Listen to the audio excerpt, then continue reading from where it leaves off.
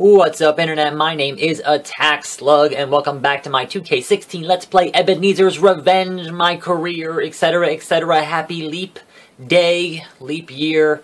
It is the 29th of February. This is episode 102. And we're fighting Seth Rollins like 3 times in the same week, which is ridiculous. But hey, there are things to discuss today, so at least we are once again the main event. And granted, it's SmackDown, but, you know, it's something, I suppose. So, welcome to Monday. It is a fine Monday here. I had some things this morning, which kind of pushed back my recording schedule, so I'm kind of only going to do one video today, and probably a short one. But, wouldn't want to have 2 Rollins matches in the same day. That's kind of obnoxious. Anyway, there are a handful of things that I wrote down here to discuss. The first of which being that the big announcement from, or the Monday teaser from Finn Balor ended up being new merchandise. And that new merchandise is funny because it says Bulletproof Balor Club. So, granted, they don't have the rights to Bullet Club, but they literally are putting out a t-shirt that has the words Bullet and Club in it at the beginning and the end. It is the Bulletproof Balor Club. That's kind of funny. That's kind of funny. And here we go with Seth Rollins. Both have signature here, so that's something. Get it back in the ring, Rollins. What are you doing? Let's see. But yes, it is a leap year, and this is the first time ever that Monday Night Raw will be falling on a leap year. This is the first leap year Raw ever. Anything could happen. But it'll probably be the same stuff that usually happens on Raw, more or less, as we lead up to WrestleMania. Now, you will not see another Raw on a leap year for another until 2044. And I forgot to change my finisher again. I'm sorry. I'm sorry I forgot. I swear, I will finish this video and change that finisher. I swear. The next Raw on a leap year won't happen for another 28 years in 2044. Also saw some rumors of potentially having another brand split between Raw and SmackDown after WrestleMania. And that certainly would at least perhaps get me to watch SmackDown. Because I just don't watch SmackDown, because nothing important happens on SmackDown. But hey, if you got a brand split going on, then perhaps something significant will happen on SmackDown. Because obviously they hopefully wouldn't be recapping SmackDown stuff on Raw. Hopefully. I don't know that for sure. But that's certainly, you know, could potentially be interesting. But most likely won't be. Considering what happened in the last brand split, they gotta actually take it seriously, and they probably won't. But hey, that's gonna be a case where, hey, if you want to see a bunch of John Cena, then don't watch Raw. You can not see John Cena because don't watch SmackDown because he'll be on Raw. And if they draft him, they'll draft him back in the same night. But does a brand split mean they're going to bring back bragging rights? You know? Are they going to have individual pay-per-views? Please, God, don't have individual pay-per-views. That was a fucking nightmare. Yeah, there are a number of things that I recall from that brand split being annoying. Even though it did allow different talent to thrive on SmackDown, so... There was the SmackDown 6. I think that was the same time period. It could have been afterwards. I don't know. But I think the problem is, you know, with any kind of a brand split, unlike the last brand split, you're not going to have Paul Heyman writing SmackDown. You're not going to have him on that creative team, so what the fuck good is it, you know? That's just my opinion. He's going for it again. Nope. Got out of it. And a neck breaker. And now he has his finisher.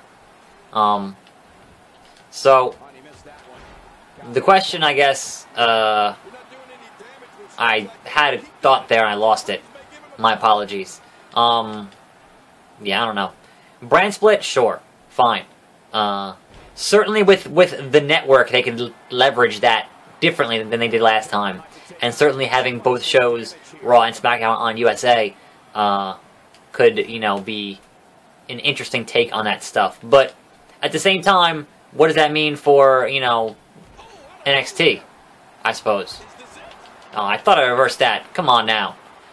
As a reminder, we are playing on hard now and not Legend because Legend with no manager is a fucking nightmare.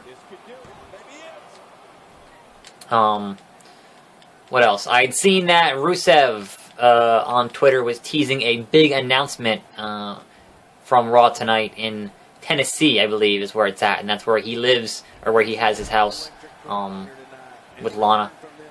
So, whether or not he actually has an announcement, that remains to be seen, but he's saying that he has a big announcement on Raw. I can only hope that his big announcement is that he's leaving the League of Nations because they're a bunch of freaking jobbers. Like, that's not getting him anywhere. And honestly, they're not giving him any freaking mic time, so screw him, you know? Rusev still is able to make, he's able to spin gold on that microphone, and being not allowed to do it is a damn crime. That's what I'm saying. So I finished that match with an Insaguri. I was going to go for the pedigree, steal his finisher, but we'll save that. We'll save, in this trio of matches, we will save Ebenezer stealing the pedigree as the finisher for the very last spot of that match at Survivor Series, which is going to be tomorrow, because I have other things to deal with in real life, which is unfortunate. But what are you going to do? Are we going to get a Renee Young interview here? Is that what's going to be happening? Because it's loading for so long. Like, occasionally it does, and sometimes it doesn't, which I don't understand. Like, if you're going to load this long, then at least show me there she is. Creepy-ass robot face. Let's talk about Seth Rollins. I just beat him twice. Is there something you want to tell him tonight? Yeah, I whipped your candy ass. This match is everything to me. Yeah, he better be ready for a war. This match, it's everything to me. I'm not just some punk kid or flash in the pan. I am a legitimate WWE superstar. Yeah, legitimate. I am the future of this business, and I am going to prove it to him. I will get that win for myself and the WWE universe that is behind me. They're kind of not, though, because I'm still a heel for some ungodly, unknown, unexplained reason. There you have Back it. to you guys. You guys. I don't get it. And one last thing I wanted to... Oh, my rank increased. Now I am ranked 4. And the Big Show's dropping. We got Brian Reigns and Big Show. Didn't I beat Reigns in that feud? Why am I still, like, underneath where he's at? And Rollins is way down there at number 9. Anyway, one last thing I wanted to touch on here before I wrap it up on a very short Monday afternoon video, is that apparently Ryback was working both face and heel on different house show dates, which is weird. So I feel like they don't know what to do with, like, they don't know what to do with him, and he doesn't know what to do with him. So, like, he keeps doing stuff like he's a freaking luchador. Like, you're not, just be a big tough guy, you got a lot of muscles. Like, that should be your thing, right? Right? I don't know. Anyway, to save you from having to watch me whip his ass, Mr. Rollins here twice in one day, and because obviously it is Monday and things like Raw are happening, so go watch Raw, I guess. But tomorrow, we will certainly defeat Seth Rollins at Survivor Series. We will hopefully start the next feud the night after Survivor Series, and the question is, who should I attack? Either Big Show, Team Cheeseburger, or Daniel Bryan, because I'm not giving Roman Reigns any more screen time here, even though he's ranked number 1, but I have to get to 3 before I can challenge the Beast, your boy, Brock Lesnar. So let me know, Big Show or Daniel Bryan, leave it in the comments, and I will attempt that tomorrow, if they're on the next show that I can actually attack them at. So that kind of is the problem there. So we'll see. Currently, playing on hard, no tag partner, no manager, trying to turn face. That's what's going on. I'm a tax slug. This has been my ongoing, very long, my longest video series ever, ongoing Let's Play of the 2K16 MyCareer mode, Ebenezer's Revenge on PS4. Thanks for watching. I'm a tax slug. More videos every day, and I'll see you next time, right here on the channel. And I'm out!